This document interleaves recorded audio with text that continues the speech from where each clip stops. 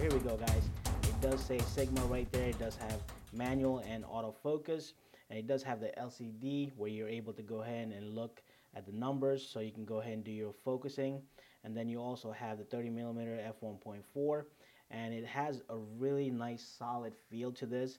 It's a heavy lens, so it is really nice, guys. I've been using this for quite some time, and I really enjoyed it. And this is one of the awesome lenses. I mean, compared to the 50mm, this 30mm is not as close, but I would say probably better than 50mm.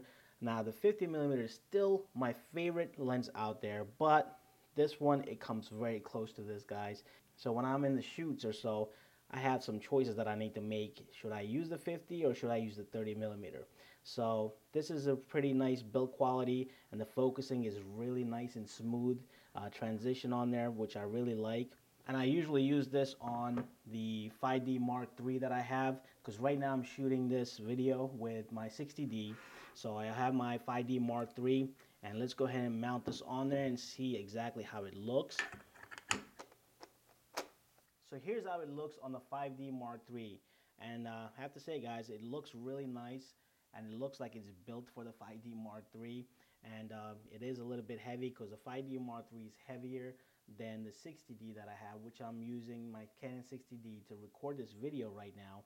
But the 5D Mark III is a little bit heavier, and this lens is also a little heavy. So if I am using glide cam or so for my shoots, and I think this is going to be a little bit heavy for it. So I have to say, guys, overall, I took some really nice shots with this, and I enjoyed it. So right now, what I'm going to do is show you some of the clips that I've taken with the 30mm f1.4, and let you guys decide on the quality that it has and the kind of video and the pictures that it takes. So let's get to it now, and hopefully you guys like this video. Click the like button, comment, subscribe.